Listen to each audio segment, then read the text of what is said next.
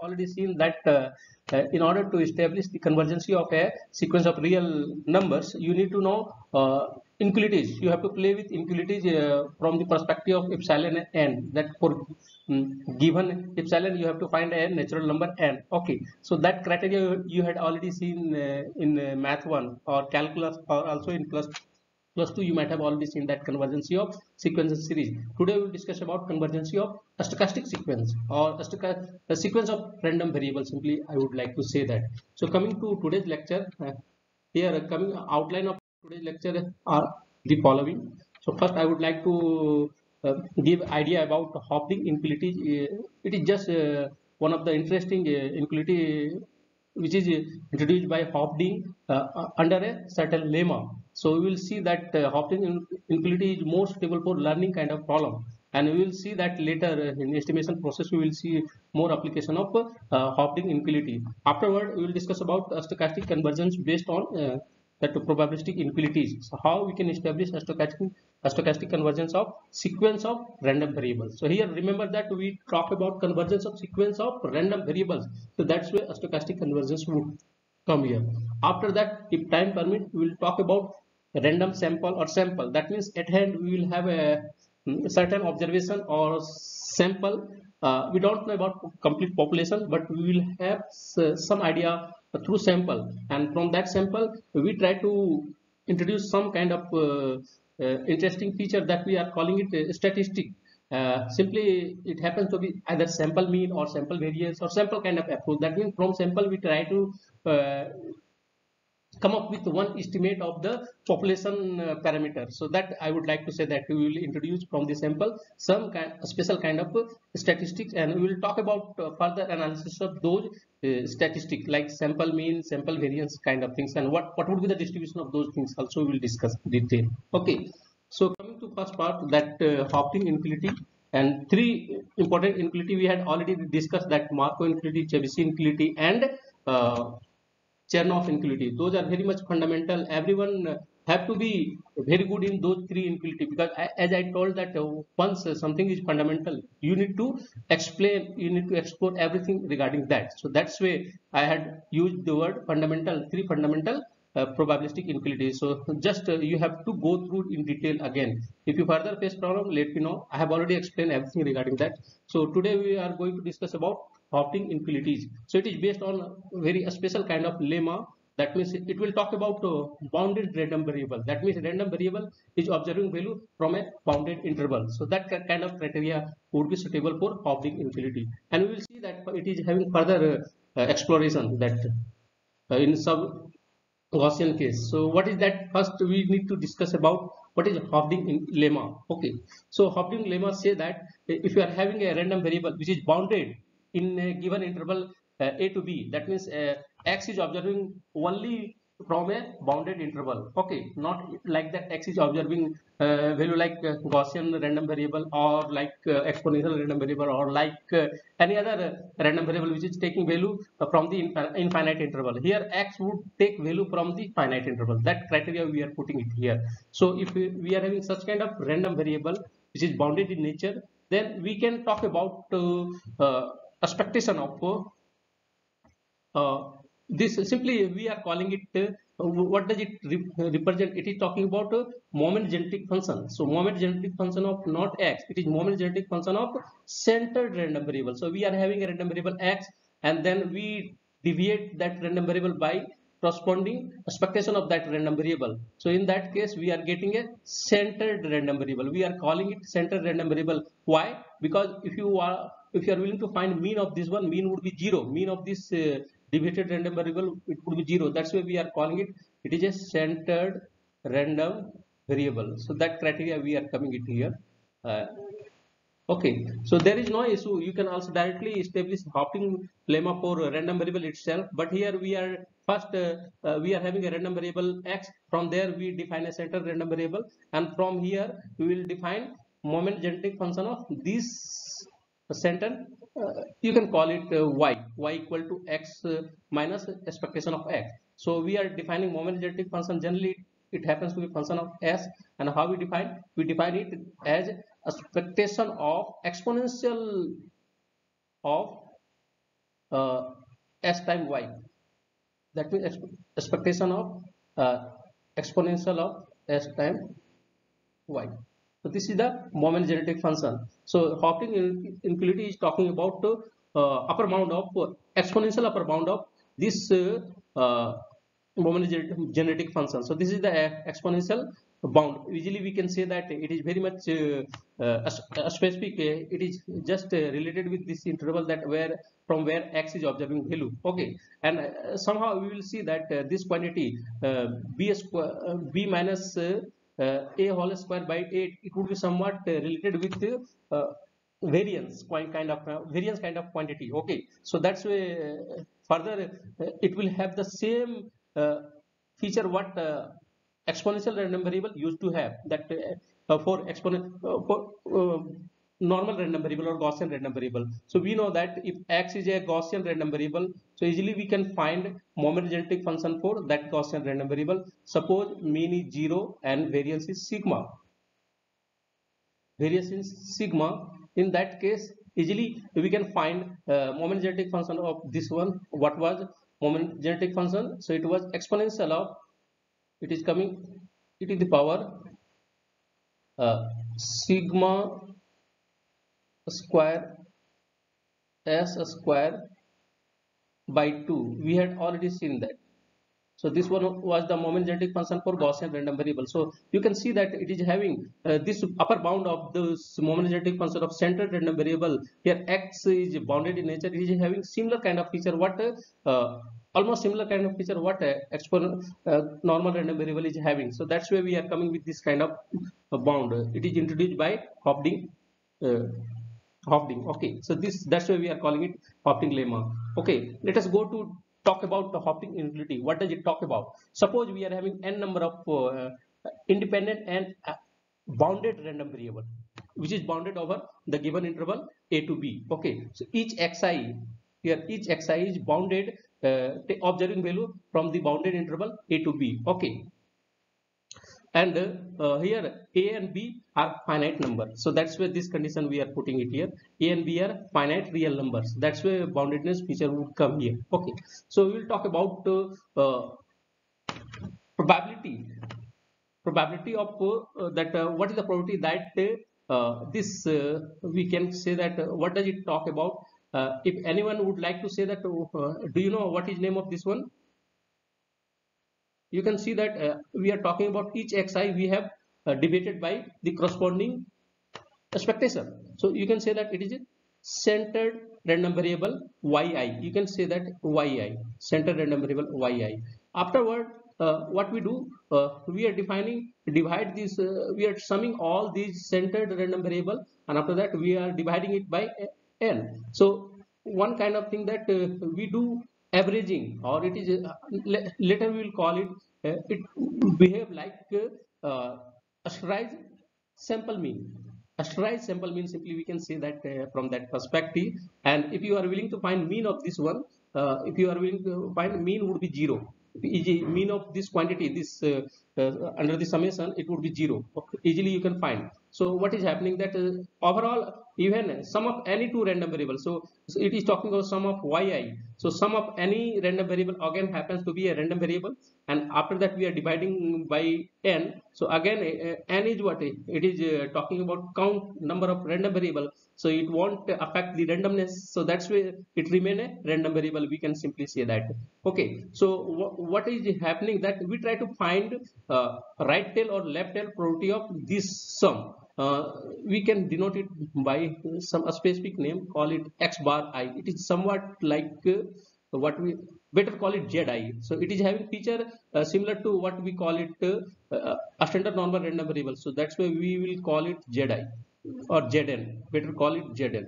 So it will have features some similar to zn. So simply we say that we are having a random variable which is generated by summation of centered random variable and averaging it out. Okay, so zn, if we are willing to find definitely what would be the mean of zn, it would be 0. So we don't need to focus on what would be expectation non-zero. We don't have to focus on non-zero expectation, we have to focus on zero expectation due to this construction of this Zn. Okay, so we have to see that what is the right tail probability or what is the upper bound of left tail probability that we are willing to find. So that we can easily find it through Hoeffding inequality. It would be what? It would be equal to exponential of ratio of minus 2 times n epsilon square divided by b minus a whole square. So in you had already seen in Chernoff inequality, it is very much implied from Chernoff inequality. So in Chernoff inequality you might have already seen that what does Chernoff inequality say? That it say that if you are having a centered random variable, if you are taking like this way, and if you are willing to compute the probability of that centered random variable, it would be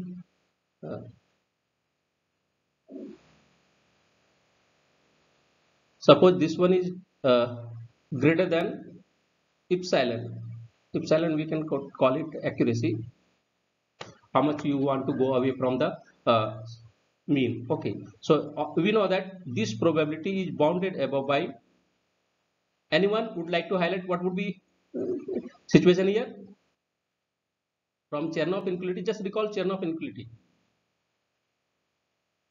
What does it say, Chernoff inequality? Anyone? Suppose x is a normal random variable, then what would be upper bound? Anyone? Just try to recall it. In last class I had already covered it. So what thing it will come here? What would be here? Anyone just recall it? What I am again asking you.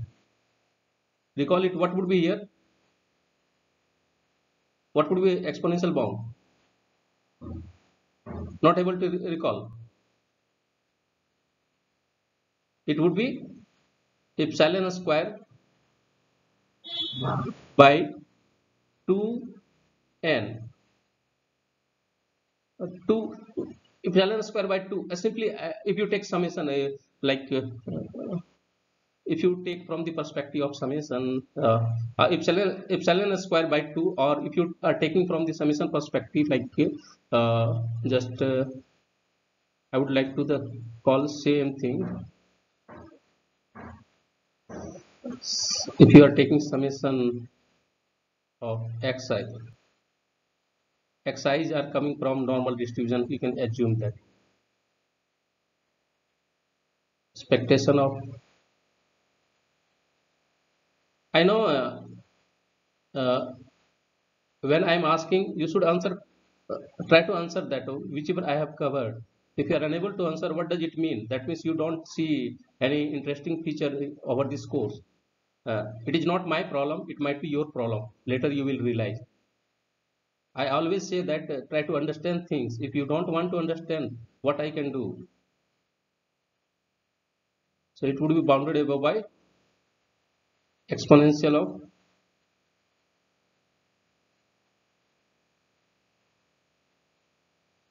in Chernoff inequality we had already seen that in last class. It would be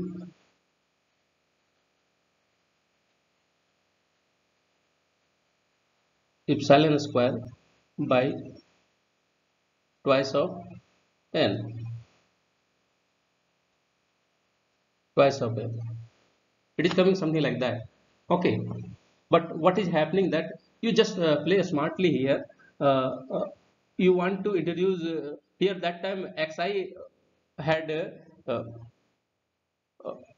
what we do just here, if you try to generalize it, it was for a specific random variable that we had already covered in Gaussian kind of thing. But if you want to go for general kind of things, so it would imply very simply like this way. So you have to smartly, if you are trying to get bound of this one, then it would come like this way. Probability that summation, we are using this concept, we will try to find Chernoff bound for this one. So how we can find Chernoff bound? Right now we are finding Chernoff bound, then we will go for Hoeffding bound. So Hoeffding bound is directly implied from Chernoff bound. So we are taking summation I from 1 to n of centered random variable xi minus expectation of xi, and we don't need n this uh, left hand side of inequality, we will bring it to right hand side. Then in that case also we do asterization. That means we divide it by sigma. So that how we do asterization? Asterization process I had already discussed that. You can recall it from me there. So you can uh, do asterization. When asterization is possible, then you divide both sides by sigma, that variance. So in that case we will see that when n you will bring this n, you will bring right hand side, then n time epsilon, and when you do asterization, then you need to divide by sigma. So that's why sigma will come in the denominator in this bound. Okay, so this probability, right tail probability, simply I can call it right tail probability, and it would be bounded above by exponential of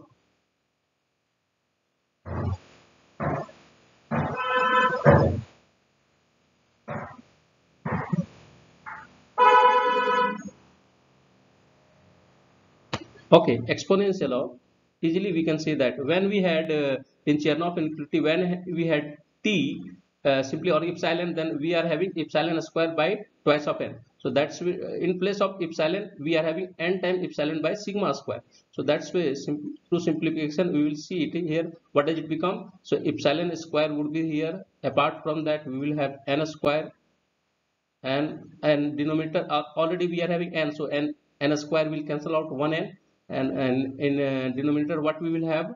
We will have twice of sigma. So this situation we are getting.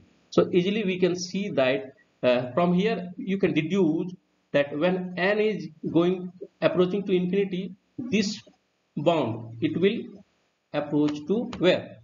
It will approach to 0. That very small quantity, simply I would like to say that this quantity is very small, that I would like to say that very small, this quantity happens to be very small, and that generally we can denote it by delta happens to be. So that it is totally implied from Chernoff inequality. I would like to say that this Hoeffding inequality implied from Chernoff inequality. Just here don't we know the variance of the given random variable, so that's why we are taking boundedness criteria over the random variable that observed from a bounded into given bounded interval. So that's due to that, in place of variance we are having this quantity. Okay, only that is the difference. So further if you uh, say that, simply I would like to say that this uh, exponential bound happens to be very small quantity, very small quantity, and here it would be epsilon. So if it is very a small quantity, we can call it this one is equal to delta. This one is very small, as small as possible, a small positive, a small but positive, like epsilon concept what we used to take. So here we are taking the right hand side exponential bond happens to be very small, and that means equal to delta. And if you simplify, then we can express n in term of this accuracy, epsilon accuracy, n would be this ratio. And from here also you can deduce that what would be the accuracy, that means how much freedom you are having to go away from the mean. What is the freedom to go away from the mean? That what is the accuracy? Also you can say that what is the deviation from the mean? So that also you can talk about. So we can express that in term of this square root of this ratio. So easily we can get it from this exponential bond what we are getting it. So there is an alternative restatement of Hoeffding inequality. What does it say? It says that if you are taking sample size and it happens to be sample size, simply we can talk about our size of the sample, that n number of random variable or n number of measurement we are taking, observation we are taking. So you can say that n is the size of the sample. Okay, so suppose if sample size is just greater than equal to this quantity, this threshold quantity, what which is in which is in our hand. Okay, then we can say that with probability 1 minus delta, this delta is very small, so 1 minus delta would be big, high probability. So another way you can say that high probability, 1 minus delta would be high probability. With high probability, the difference between empirical mean, so this one is empirical mean, we can call it empirical mean, this one is the true mean. The difference, if you simplify it, then it will take the form of what form it will take? It will take form this kind, this difference it becomes just like 1 by n summation of xi, I varies from 1 to n minus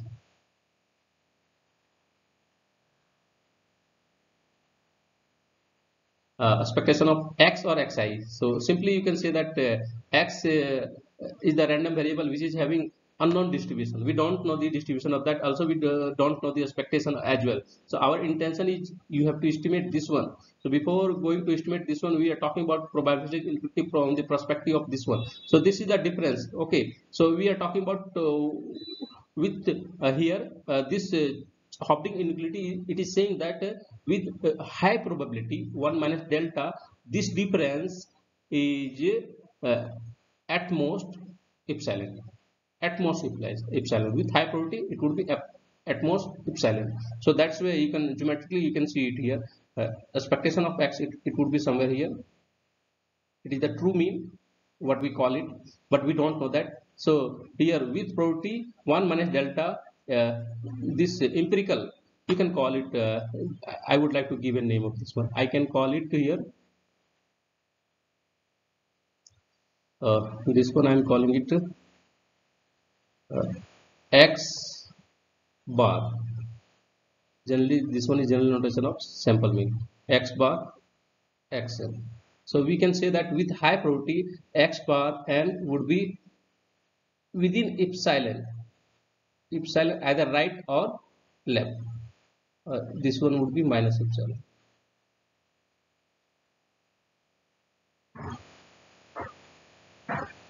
So x bar n is just meant for sample size. How many observation you have taken in a sample? Okay, so sample size. So x bar with high probability x bar n, it would be within epsilon distance of true mean. It would be because we can, it is empirical approach, and this we can compute it from the sample. We are having sample at hand, we don't know the distribution, so simply it is not possible to compute true mean, but it is possible to compute sample mean. It is, so that's way with high probability through this Hoeffding inequality, we are saying that with high probability the difference between true mean and empirical mean is at most epsilon. That means it would be within this epsilon interval. Okay, that it say Hoeffding inequality it say. So if you are taking sample size just greater than equal to this quantity, then it will, then you will achieve that quantity.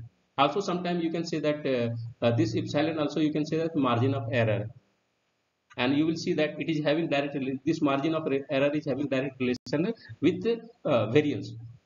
So that we will see in sub-Gaussian case. So I am taking another example of Hoeffding inequality for sub-Gaussian. So what does it? Gaussian, we had already seen that if you are having Gaussian, then easily we can find moment genetic function of the Gaussian random variable. What would be? It would be exponential of sigma square. Sigma square is the variance of Gaussian random variable times s square divided by 2 square. Okay, this one is for Gaussian random variable.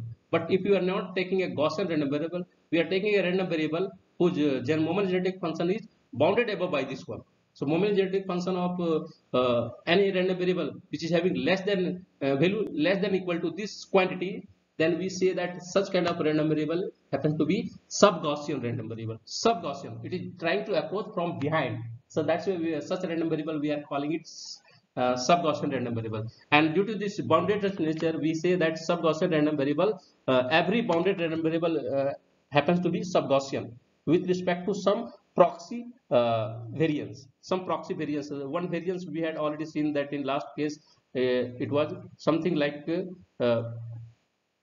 b square b minus a whole square by 8 something. So proxy kind of variance it would have, depends upon, okay, depends upon the range from which or the domain from which that random variable is observing the value. Okay, so this is the topic of sub-Gaussian random variable. So suppose we are having a sample of size n, x1 x2 up to xn, happens to be n number of IID sub-Gaussian random variables or sample size n, simply we can say that we are trying to take sample it from sub-Gaussian random variable whose distribution is unknown to us, but we know the proxy variance of that. What is that? That happens to be sigma square. Then we can find probabilistic bound for right tail probability. What is the right tail probability? So right tail probability would be bounded above by exponential of negative n times epsilon square divided by 2 times sigma square.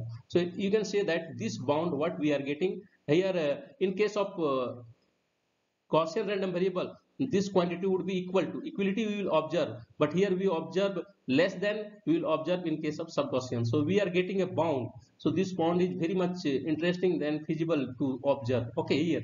So for sub-Gaussian we are getting very systematic kind of bound, and this bound would be very small. So why? Because we want our sample mean should be very near to true mean, or empirical mean should be very near to true mean. That is our intention, because sample might be generated from same data source, okay, same distribution. So definitely that distribution will have a true mean, and whatever sample we are getting, that sample mean corresponding sample mean would be very near to the true mean. So that's why this bound, it would be very small bound. This would be very small. Simply we are saying that it is delta bound. The delta is very small positive real number. Simply I would like to say that. Okay.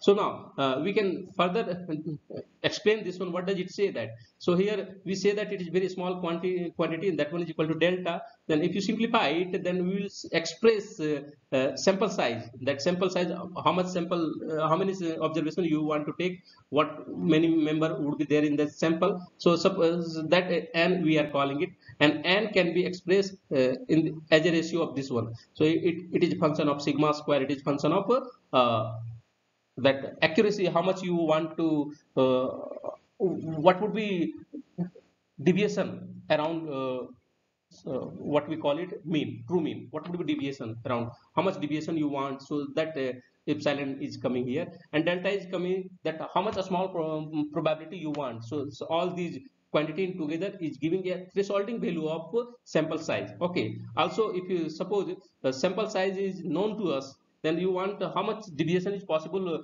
around the sample mean, then so around true mean, then that also you can find that if you know sample size, if you know variance, if you know this much of a small probability, it would be away from the epsilon, away from the true mean, then what would be the epsilon we can get it like this way. And further if you simplify it, sigma square is coming under a square root, it can come out. So we can say that epsilon is the margin of error.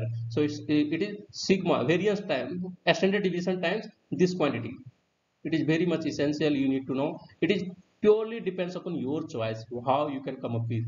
So that means here you are here, this is the true mean, but you don't know the distribution, so it is not possible to compute true mean. So what you do, either you come up with a sample size. If you are having a sample size, then you can come up with an epsilon interval or epsilon neighborhood of true mean, where you can claim that your sample mean would fall.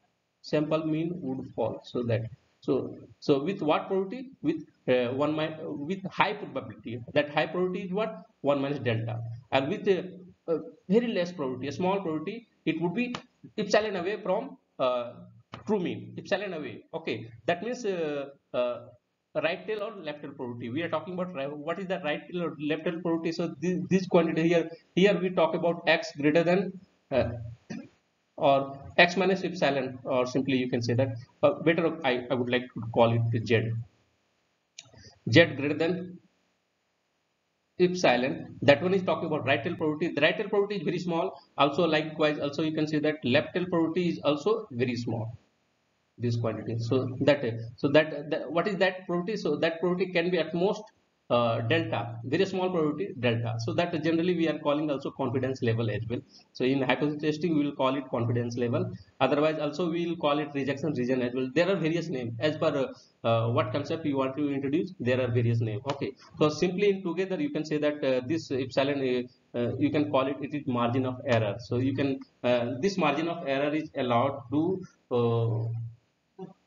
that sample mean, allowed to sample mean, because the sample mean it is not representing complete population. It is just one sample, so that's why this margin of error is allowed. So here how we can say that further, how we can restate the same Hoeffding in Hoeffding lemma, Hoeffding bound for this sub-Gaussian. We can represent, we can say that if we are having a sample size which is just greater than equal to this thresholding value, all these are at our hand. We can come up with all these. Okay, because we know we are talking about a specific sub-Gaussian, so we know sigma square, we know delta, what a small probability would be, that delta also it is our choice, what accuracy we want, that margin of error we want, that would be also our choice. So that's why we can come up with a thresholding value of sample size. Then we can say that with high probability, the sample mean, the difference between sample mean and true mean, it would be at most this epsilon. This would be the margin of error, at most it would be epsilon, and this epsilon is given by this one. Okay, so this one is talking about Hoeffding infinity. Okay, now we will go to discuss about stochastic convergence. Till now, any question? Anyone is having any question? You can ask. No question. Okay, fine. If you don't have any question, then it's fine. It may possible that either you don't understand, you don't want to understand. If you don't have any question, I try to explain everything here.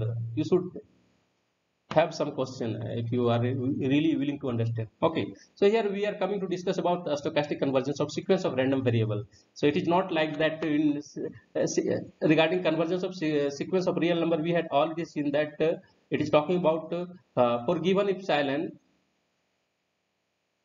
there exists delta, or there exists an natural number n. We simply call it n or n naught. You can call it natural number n naught, such that eventually every terms of the sequence falls in epsilon neighborhood of a, and a happens to be limit of this sequence. So this convergence criteria we had already discussed for all n greater than equal to n naught.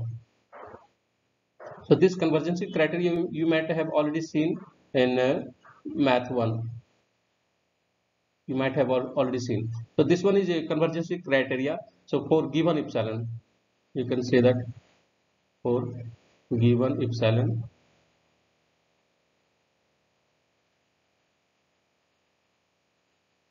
and same all these criteria what I discussed. In short, you can represent it in a single thing.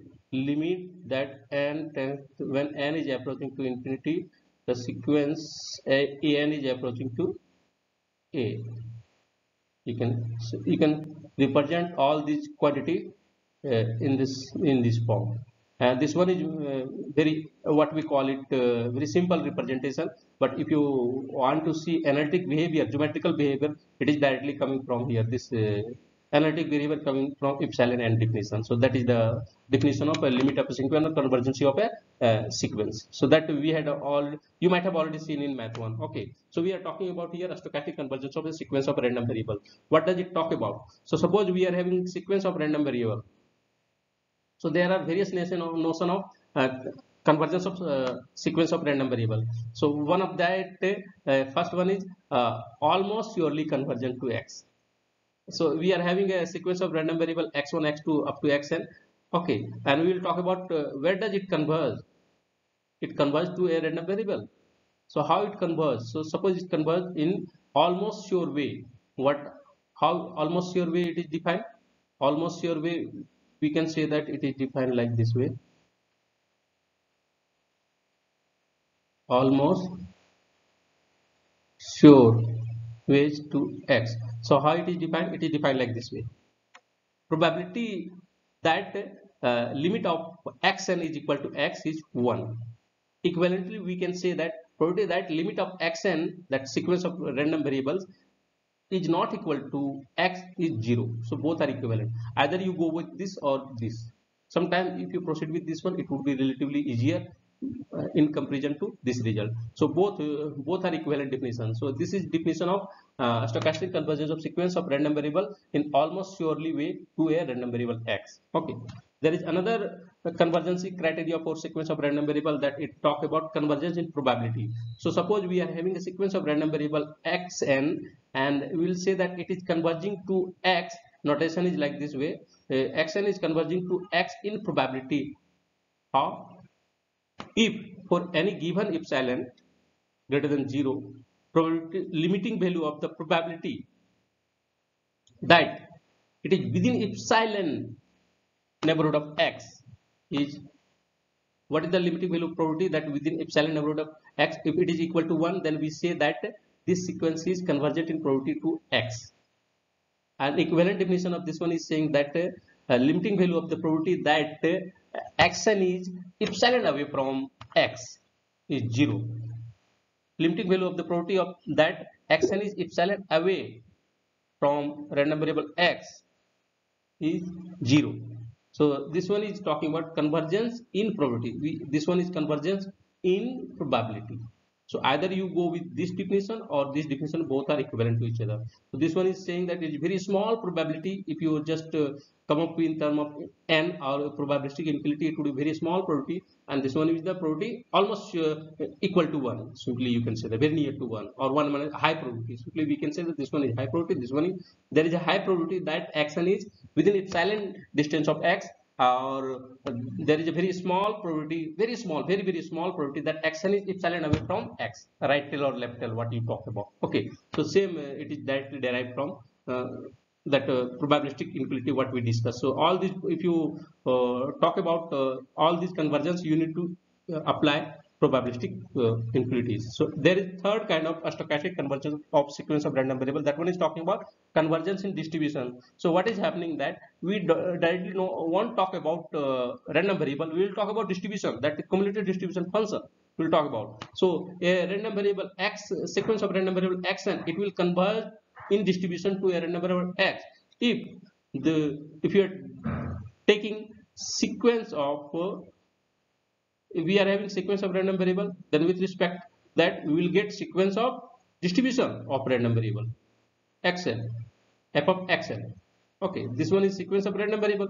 For if it will define pointwise with respect to x. So if sequence of random distribution, cumulative distribution function, it is converging to distribution function of x, then we say that xn is converging to x in distribution. So this one is having very practical example in case of central limit theorem. We will see it here. This one is finding application in law of large numbers. So that's why I am discussing all these convergence. Okay. So here I will take one example, one or two example if time permit. I will take one example here. Example on convergence in distribution. So it is very simple to come up with various example of convergence on in distribution. So suppose we are having sequence of random variable. It is defined in sense that these are identically distributed. That means all these member of sequence having sequence of random variable having the same distribution function f of x, then easily we can claim that f of x, it is the cumulative distribution function of a random variable x. Okay, and these member are having the same distribution, so easily we can say that this sequence is converges in distribution to x. It is very simple. Why? From the construction of this sequence we know that f of xn is equal to f of x for every x. So easily it will imply that if you apply limiting criteria both sides, easily we can say that limit of this sequential distribution function or cumulative distribution function, it is equal to f of x, that means distribution function of x. So easily we can say that this sequence is convergent in distribution to x. So very simple. It is very much abstract kind of example. We will go to talk about practical example. So here we take a sequence of random variable. What kind of random variable? We are taking sequence of exponential random variable. We are taking sequence of exponential random variable and we will see that this sequence of exponential random variable, it will converge to a exponential random variable with parameter 1. A sequence of exponential random variable, what does it say? That means distribution of this one, it would be in term of exponential, it would have exponential distribution. So distribution is defined. So cumulative we know that if you know the distribution of a or density of a exponential random variable, it is the power minus lambda. Okay, so suppose this one is the density, then it simply implies that what would be density cumulative distribution function? It would be 1 minus lambda times x. This is the concept. It is coming like this way, something like this it is coming. Okay, 1 minus it is coming something like that. So due to that we can simply say that distribution function of this member of sequence, it is having like this way, it is defined like this. Easily we can find it because these are having something like exponential distribution with parameter n. Simply we can say the parameter n. So this is the distribution function of these member of sequence of random variable. Now we talk about convergence of this cumulative distribution function. So if you take here, it is, we can say that this cumulative distribution function of x, and it is defined for only positive value of x or positive observation. It is for 0 or non-negative, it is 0 simply. So you don't have to focus for non-positive value observation of x. Okay, so just we try to take limiting value of f of xn. So if you are finding limiting value of this one, just take limit. So here it is having two component, one is this one, another one is this one. Here n is involved, this one it is constant, so limit of this one would be equal to 1. There is no any issue. Just focus, we have to focus on here. So if you are willing to find limit of this one, it is what it is just talking about. It would be, it is one kind of definition of exponential function, we can say that. So limiting value of f of xn, it is what, 1 minus e to the power minus x. And what does it talk about? It is your actually it is the probability of that random exponential random variable with exponent 1 when it is greater than one quantity, or we can say that okay, so it is simply 1 minus it is one kind of what we say that up to x, we can say that it is random variable is observing value up to x.